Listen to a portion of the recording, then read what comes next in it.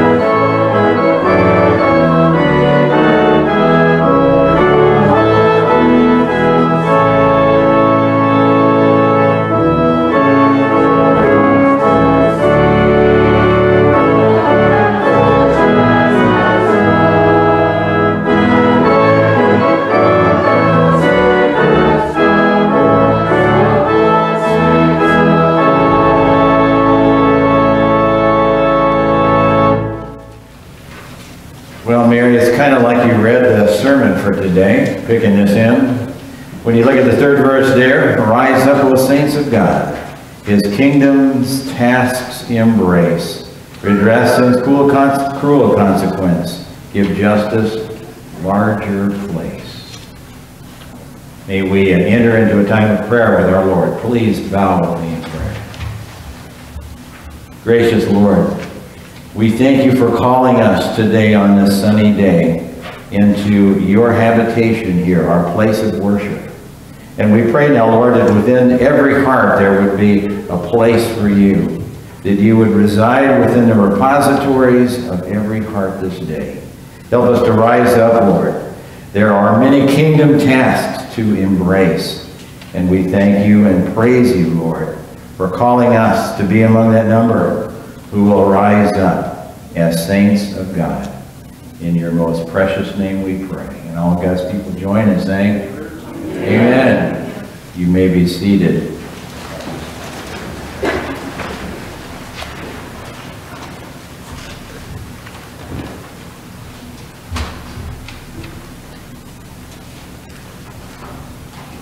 So Ron, you can kind of throttle the volume down here on this now.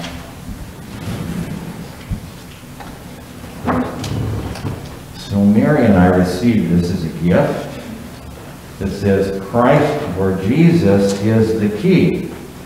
This looks like an old-fashioned key. How many of you have ever had one of these style keys to get into your house? None of you, because you're too young. This kind of key. I forget what they call them. They have a special name for these, and I have escaped them. What kind? Skeleton. Skeleton key, that's right. Mary and I were on our honeymoon, and we had a skeleton key to get into our first house. And so we were arriving back home and realized we didn't have the house keys, that my mother-in-law, God rest her soul, who was wonderful, had the house key, and it was a skeleton key. So we stopped at a hardware store somewhere in Arkansas, or Mississippi, I forget which it was, realizing that we didn't have the key, and we didn't want to disturb our mother-in-law. We just kind of wanted to be alone because we were newlyweds. And so we stopped at the hardware store and we asked, it was an old-fashioned one, we asked the guy if he had any skeleton keys, and he said, yeah. And I said, well, we need one. And he said, well, let's look through this box. And he had a box of them, and I found one that looked exactly like our house key. And so he sold it to us for next to nothing, and we got home and it worked. And as we were leaving, he said, I probably ought not to do that. I ought not to sell you one of these. But when we explained that we were newlyweds and we wanted to go straight home, guess what he said? No problem. That would never happen in 2021. And I doubt that they have these kind of keys anymore. But I especially like this one because it evoked that memory. But it's also very theological. Because, well, the young ladies and the young men, look up at the top. There are three circles that are kind of entwined, right? And they represent God the Father, God the Son, and God the Holy Spirit. It's one thing, and yet it's distinct. And yet here you can see the unity of that symbol. So that's pretty cool, isn't it? So that's number one. There's some other signs on this. What is this here? Cross. The cross, right? And this over here, I think, is the empty tomb. Amen? The empty tomb, because once Christ was buried, he was raised from the dead by the glory of the Father. And what a neat thing. So I wanted to share that with you today, and I'm going to probably put it on a shelf at home like that, so that I can be reminded. I didn't remind Mary of that story, so later today when I go home, I'm going to remind her about that story and see if she remembers. Amen? Graceland gave me the biggest smile when we finished that song and she came up. If she's used to time for children being up here. We're going to get back to that one of these days, right? One of these days, hopefully not too soon. Amen. And amen. Brenda, it's all yours.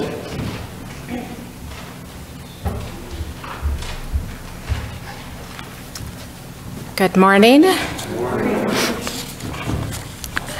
We have flowers both here and on the altar from the funeral of Dale Wiedmeyer. Our thoughts and prayers are with the family as the difficult days ahead. The Restoration Committee will not be meeting today. We'll actually be meeting next week after church.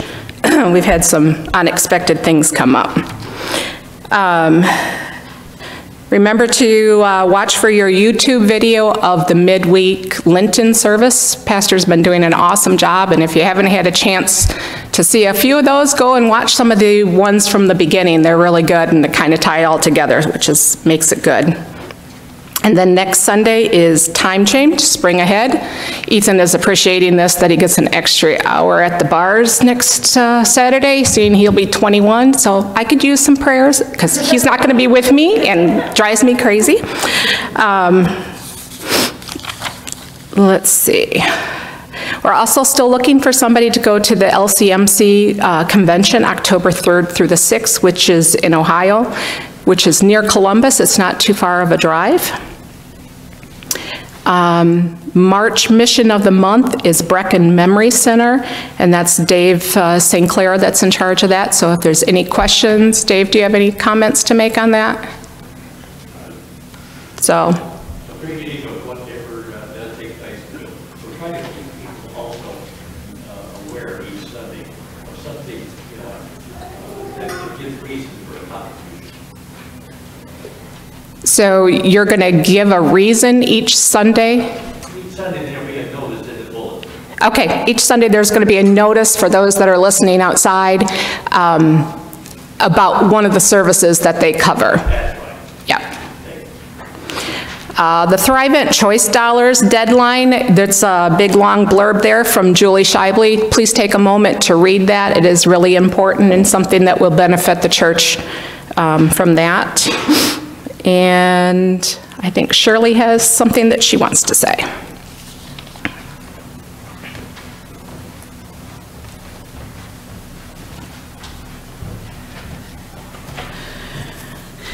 Well, this really isn't an announcement. Sorry, Brenda. It's a God nudge, a God moment. Sometime in January, I was having a very, very bad day. Everything was going wrong. Nothing was going right. I was having probably a good old pity party. And I got onto Facebook, and my good friend, Carolyn Wild Raleigh, who some of you know, had posted something, and that was it. It just smacked me in the face and said, okay, Shirley, this is what you needed to hear at that moment. I referred back to that several times. I even typed it up because I was afraid I was going to lose it on my phone. And in the middle of the night last night, I woke up, and that was what was my mind, was this post. I thought, okay, I went to bed pretty easily. Woke up this morning, there it was again. I said, okay, God, are you telling me that you need to share it? So I'm going to share it with you. One of the things that I thought about this morning was the Restoration Committee, which I am part of. And we really are striving to have an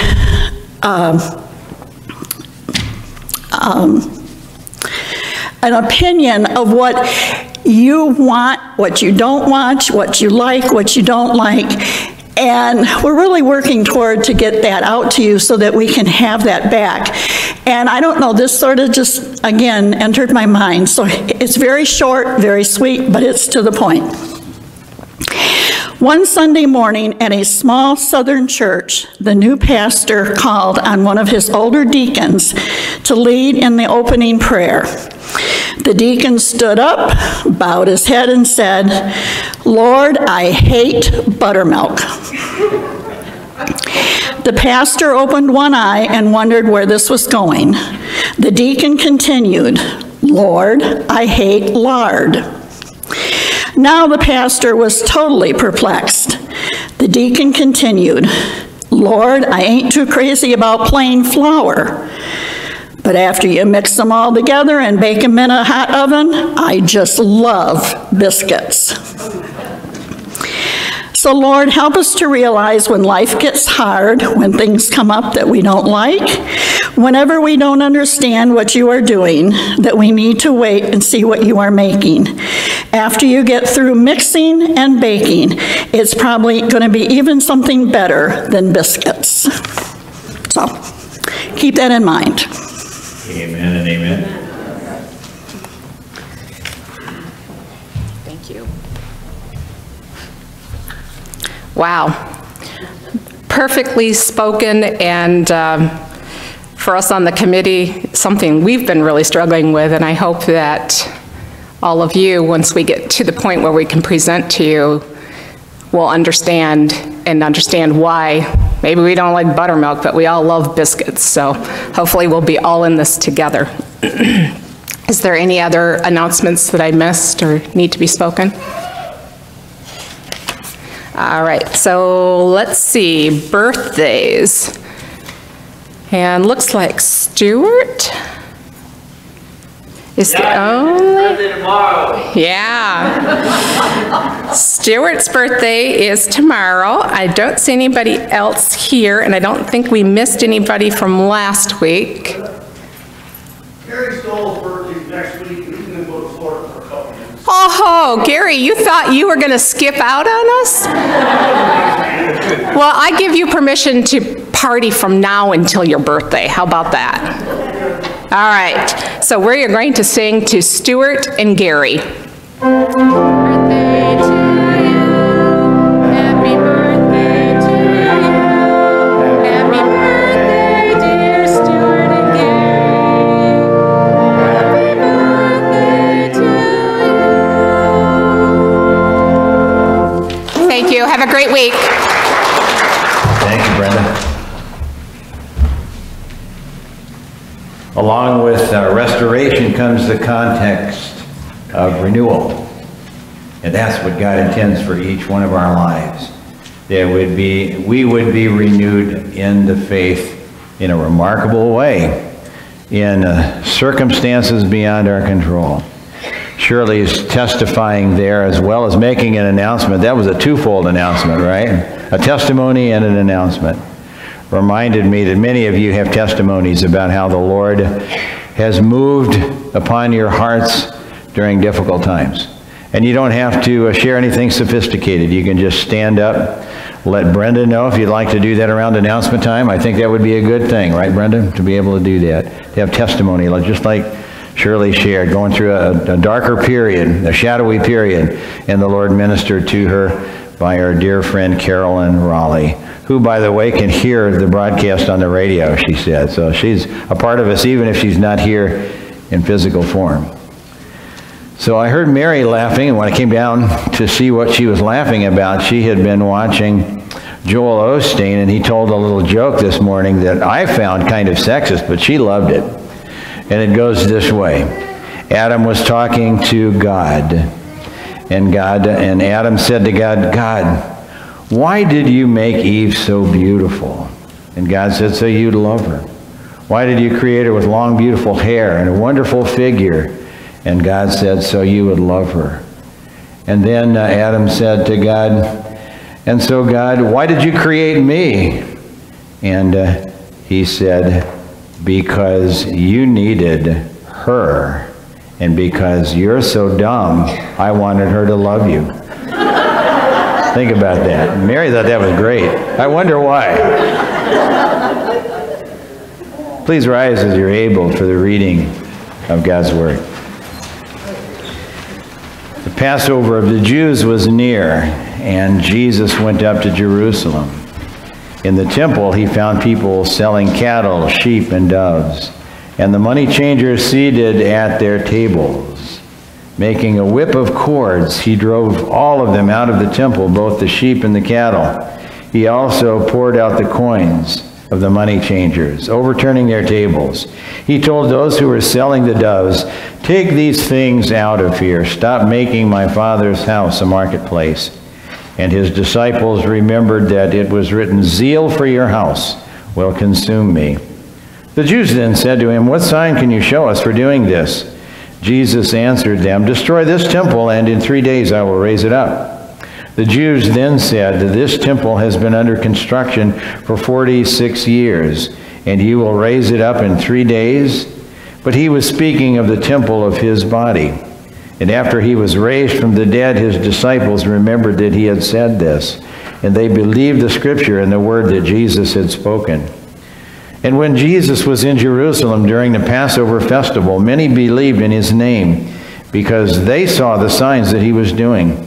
But Jesus, on his part, would not entrust himself to them because he knew all people and needed no one to testify about anyone, for he himself knew what was in everyone. May God add a rich blessing to the reading of his word. You may be seated at this time.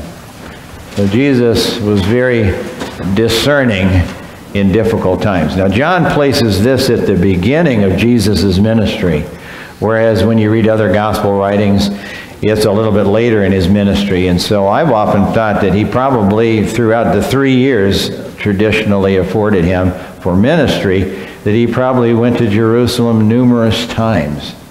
And so this was one of those occasions.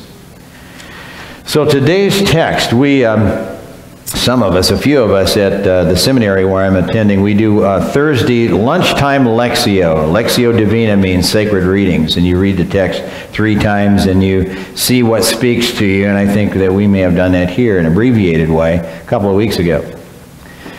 The amazing thing for me when I was focusing on Lectio this week, when we read this very passage, a bizarre thing occurred to me. Where in the world did Jesus get all those cords that he used to make a whip?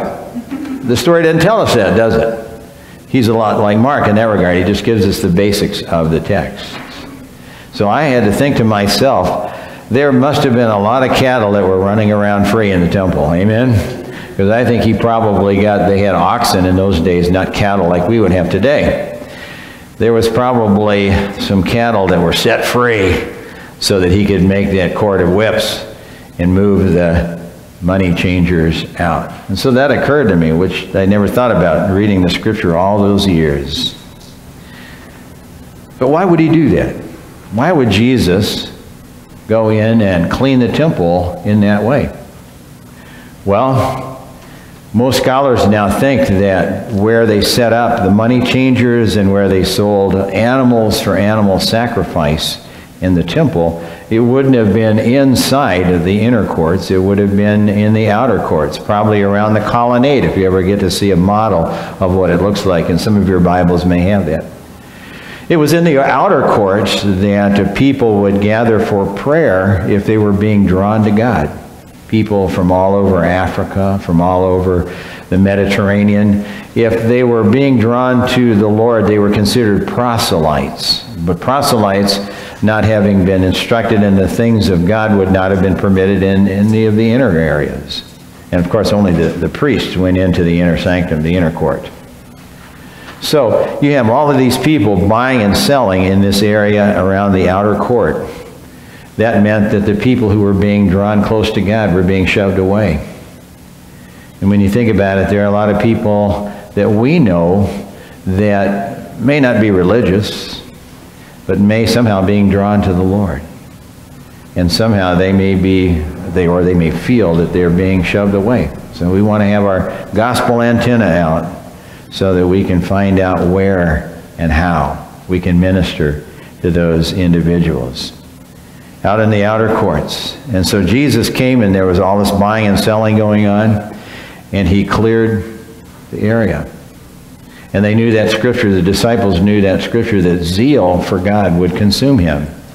Zeal for God would lead Jesus to the cross so that he would die for you and for each one of us and for all of us. And that's what we contemplate during Lent. And Jesus was doing a new thing, something fresh, something renewed yet true, reflecting what was old and now was being made anew. Because animal sacrifice wouldn't need to be done anymore. When Jesus was crucified, animal sacrifice in the temple was done away with. Because just a few years after Jesus' time, the temple was destroyed by the Romans. And if you go to Israel today, you can see rocks stacked up where the temple used to be, still there. But Jesus became for us that one-time sacrifice, so that as we identify with his shed blood, our lives can be swept clean like he swept the outer courts. Jesus was doing something brand new, renewed yet true. A new thing, something fresh, reflecting what was old and now new, because sacrifice would be transformed by the ministry of Jesus. Once raised from the dead, the only sacrifice that the followers of Jesus would need would be the sacrifice of praise and thankful hearts. And that's what we offer in worship. When we have Holy Communion, that's not a sacrifice. That is a remembrance, a feast that remembers what was, bringing it into the present so that we can be made brand new and afresh for what will be. the sacrifice that we offer now is not blood sacrifice. It's the sacrifice of praise and worship. And that's why I love to hear the hymns. And stop sometimes so I can hear each one of you singing, because I love to hear the voices raised in sacrifice and praise. And that's what we do now. When we know and are embraced by the story of Jesus, when we know the narrative, and that's important, repentance and forgiveness follow. And that's what we're doing today, focusing on the narrative. Mary and I love to watch a show that is a Canadian series on television. It's called Heartland. I don't know if any of you have ever watched that. Have you watched it, Gisela? And they recently started a new series. Did you get to see the newer one? No. There was kind of a lag between the 2 years. It's the story of these people that have a wonderful ranch, and they raise and train horses, and it's I really heartily recommend that if you have the opportunity and you have access to cable or whatever. It's on Netflix, I think, but I wouldn't swear to it. Netflix. So we were watching the show one day, and I got really frustrated because it had been a couple of years, and I couldn't remember the narrative thread. And I couldn't remember some of the things that had transpired. And I was really frustrated. And then God spoke to me and said, that's probably how a lot of people feel when they hear about symbols, like we talked about symbols last week, or the key that I held up today that was a wonderful gift. People that don't know the narrative thread are frustrated. So God spoke to me and said, you got to share a little of the narrative thread, that the temple sacrifice was going away, and they no longer needed to buy and sell. And that place of prayer was crowded with all kinds of merchandise, and people couldn't press in, and they needed to press in. There were a lot of proselytes back in that era because they were seeking the living God, and some of them didn't know it. Many people today are seeking the living God and don't know it. And it's up to us to tell them the narrative thread that Jesus came to die once for all, and that he would be raised from the dead. That's the Easter victory. That he would be raised for us so that we could have renewed life. So that, as surely his testimony fit in so well, in those moments when you look at a lump of flour, or you look at lard, or you look at what the other ingredient was? Butter. You wonder, how is this all going to fit together? God's going to do some kind of new work in our lives when we need it the most. So that was the first step. And maybe that's why John puts that first. That was the first step. Jesus was coming into the temple to say something fresh is coming. A new thing is coming. God is going to do a great thing in the lives of his people, and it'll spread all throughout the Mediterranean world within a couple of years, and all throughout the world before the end of time. He was clearing the way. Keith Wagner writes, when Jesus entered the temple, that day he found a faith that was stale. What Jesus did, he continues on, believe, was to challenge a smug, hypocritical religious system that needed to change. Therefore, a little demolition was necessary. The faith community at that time was wrapped up in rules and rituals, and they needed a fresh revelation of God. In the story, we get an image of Jesus as the one-man wrecking crew swinging a spiritual sledgehammer. But most importantly, the faith community needed a fresh start. And Jesus took it upon himself to do that with zeal and with determination.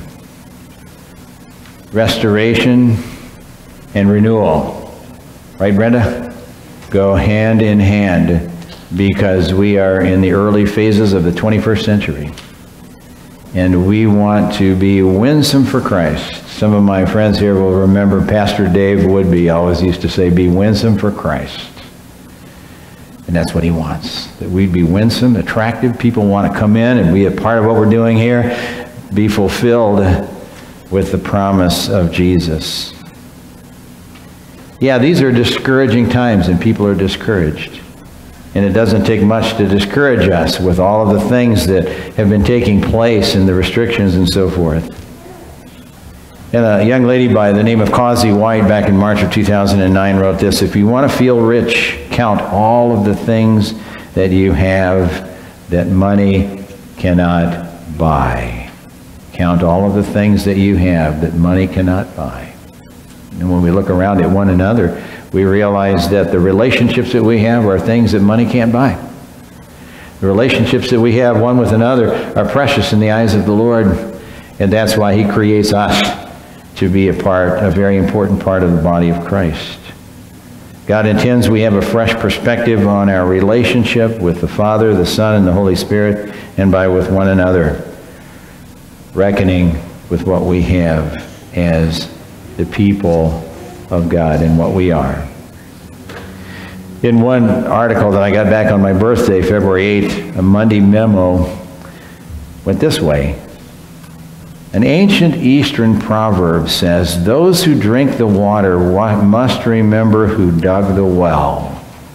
When you look around at our sanctuary, remember, we're drinking in the water, but there are a lot of people that dug the well. Amen?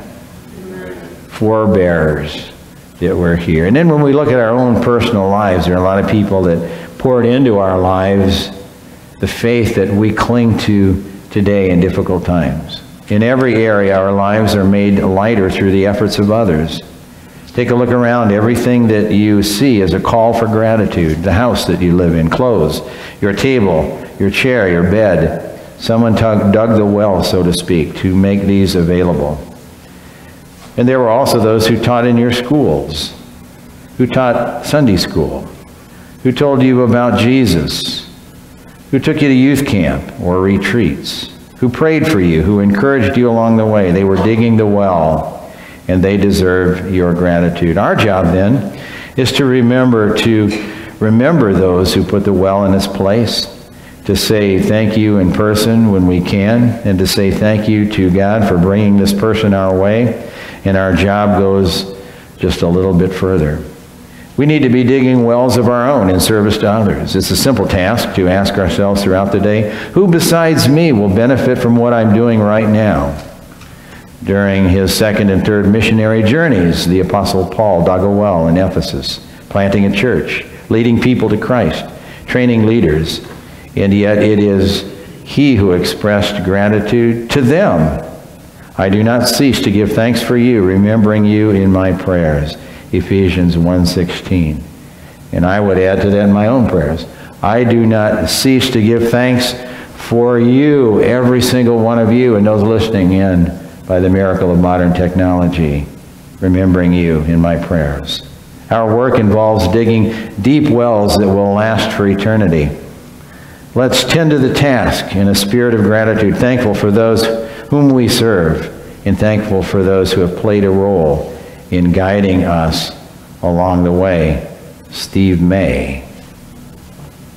So on Friday of this past week, I had an opportunity to minister to the family of a man who died in prison. And they were deeply in need of hearing the Word of God. And when I'm in those contexts, I'm not just some lone ranger out there doing this kind of ministry, because I'm under your covering. When I do funerals, I usually insist that they list Pastor Drex, Pastor St. John's, Bridgewater Church, because I'm an ambassador for Christ on your behalf. And each one of us is likewise an ambassador for Christ, representing our body of Christ. Because when churches and pastors get off the track in ministry and do dumb things, it's because there's no accountability. There's no sense of, yeah, I'm representing a family of God who holds me responsible. Many of us have been in prisons, literally, figuratively, of one sort or another, and yet God frees us, and you are free, or you wouldn't be here today. God wants you to feel that freedom. Once freed, the Lord intends us in Christ to free others with the good news of Jesus, knowing the narrative that he came to set the captive free. And that's us, so that we can in turn share that with others. because we live in perilous times.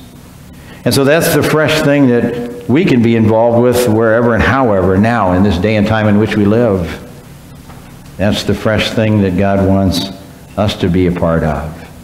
Because in Luke's gospel, right after Jesus was tempted in the wilderness, he went to his home synagogue and shared the following words. The scroll of the prophet Isaiah was handed to him. Unrolling it, he found the place where it is written, "The Spirit of the Lord is upon me, because he has anointed me to preach good news to the poor. He has sent me to proclaim freedom for the prisoners and blind of sight, recovery of sight for those who are blind, to release the oppressed, and to proclaim the year of the Lord's favor." Sometimes when you read the news, you feel like, well, we're not experiencing the Lord's favor. But we are. Amen? We are those who are gathered here, and we're ambassadors for good news wherever we go, so that the Lord's Spirit might be poured out in a powerful way, and that while we restore, we might be renewed. Sisters and brothers, this is what we're called to do as we leave from here. As Yvonne Falk, Pastor Falk's wife, so long ago had that vision that skeletons were putting on flesh, and they were going out the front door, and they were going out into the street. I think she foresaw a time such as this. That's the fresh thing that we can be involved with. Now is the time to focus, to bring hope, to bring comfort, to bring a renewed vision of sharing a vital trust in Jesus, because that's why we're here and what we're called to do to the glory of Christ. Amen. May we rise to our feet as we're able as we sing our next hymn.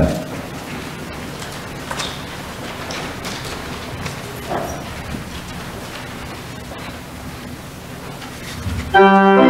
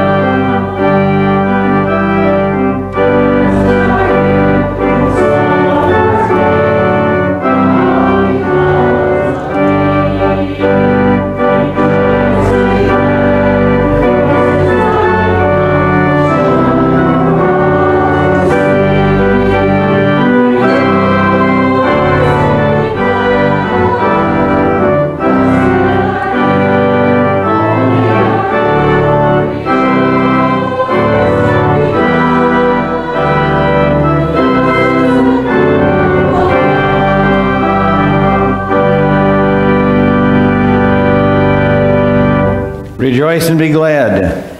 Yours is the kingdom of God. And as you go, wherever it is you go, many people will find that persuasive as they see you transformed by the power and the presence of God. So the narrative thread can be found in the Apostles' Creed. Join with me, if you will, as printed in the bulletin, that shares the story of who we are and whose we are. I believe in God, the Father Almighty, maker of heaven and earth. I believe in Jesus Christ, his only Son, our Lord. He was conceived by the power of the Holy Spirit and born of the Virgin Mary. He suffered under Pontius Pilate, was crucified, died, and was buried. He descended into hell. On the third day he rose again. He ascended into heaven and is seated at the right hand of the Father. He will come again to judge the living and the dead. I believe in the Holy Spirit, the Holy Catholic Church, the communion of saints, the forgiveness of sins, the resurrection of the body, and the life everlasting. Amen. As we move into a time of prayer, I'm wondering if any of you suddenly thought about somebody that dug a well to allow you to partake of the waters of everlasting life, living waters. Did any of you think of somebody who was a forebearer or someone who dug a well for you? If so, then raise your hand. I'm not going to call on anybody, but yeah, almost a majority of the people this morning have thought about somebody who dug a well so that we could drink out of everlasting living waters. And for me, I'll share, it was Pastor Walt Smith in Baton Rouge, Louisiana, pastor from Pennsylvania who went to Louisiana to establish a house church. We actually met in a house. And he saw something in me and encouraged me to go to seminary. And so he dug a well. And I'm drinking of that water, and we're drinking of that together today. And so as we pray this morning, remember those individuals, maybe more than one, who dug a well and helped you to be here today among the people of God. May we pray. Gracious Lord, we thank you for those who've gone on before, our forebearers of the faith, those who, when they were challenged, weren't victims but victors.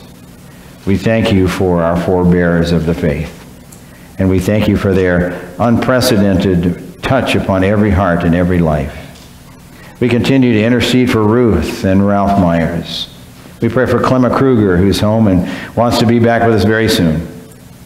We pray for the family of Dale Wiedmeyer and all who mourn on this occasion, as we remember Dale's contribution to our lives in such profound ways. We lift up those who received bad news from doctors, and we know, Lord, that even when we receive bad news from doctors, that you have the final say-so. So I lift up Kathy Lowry, Ron's wife, Amy's good friend Kate. We pray, Lord, that you would continue to minister to Gail Curtis, that you would minister powerfully to Douglas Lodge and Skip Aldridge, to my classmates, Chris McFadden and Jeremy Smith, and all who have been affected in any way, shape, or form by COVID. Bob Ballmer, my good friend. Lord, in your mercy. We lift up Gisela and others, Claudia, who will be traveling, the Schwingels, who are traveling even now. And as this season unfolds and we begin to relax just a wee bit, Lord, help keep us safe.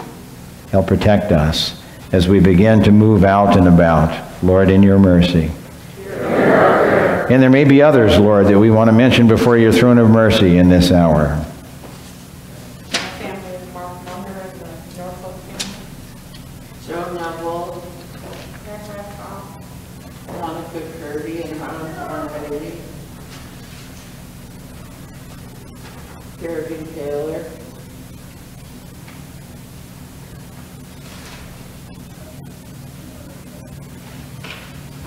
And we pray for ourselves too, Lord, that we will be a part of the solution and not the problem as we face all kinds of unprecedented things in that wider world out there. Lord, in your mercy. And now into your hands, Lord, we commend all for whom we pray, trusting in your mercy through Jesus our Lord, who taught us each to pray, saying, Our Father, who art in heaven, hallowed be thy name. Thy kingdom come, thy will be done, on earth as it is in heaven. Give us this day our daily bread, and forgive us our trespasses, as we forgive those who trespass against us. And lead us not into temptation, but deliver us from evil. For thine is the kingdom, and the power, and the glory, forever and ever. Amen. Brothers and sisters, in the night in which our Lord Jesus Christ was betrayed, he took bread, gave thanks, broke it, gave it for each disciple to eat, saying, "This is my body given for you. Take and eat, and do so for the remembrance of me." And then again after supper, when he had given thanks, he gave them each the cup to drink, saying, "This cup is the new covenant in my blood, shed for you and for all for the forgiveness of sin. Do this for the remembrance of me." As often as we eat the bread and drink from the cup, we proclaim the resurrection power of our Lord Jesus Christ until he comes again for us on clouds of glory. You may be seated. At this time, we'll come to you with Holy Communion, and we extend the offer to participate in this holy meal to any who know Jesus as Lord of their lives.